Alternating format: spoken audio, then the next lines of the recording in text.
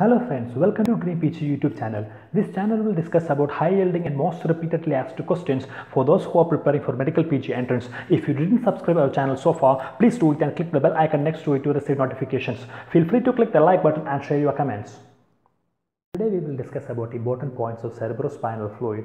As we all know, the cerebrospinal fluid is produced by the choroid plexus, which is lining the human brain ventricles.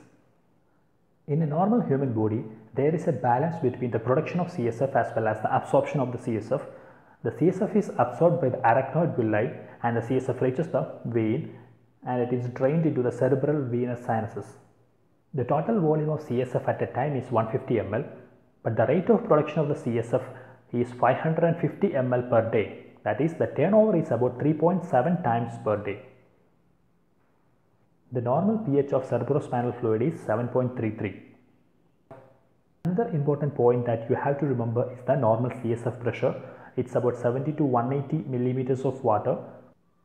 CSF pressure in the human brain is maintained by the rate of absorption at the arachnoid villi. The pressure at which the rate of production of cerebrospinal fluid and the rate of absorption of cerebrospinal fluid is equal is at 112 millimeters of water. Now let's have some more points. CSF rhinorrhea.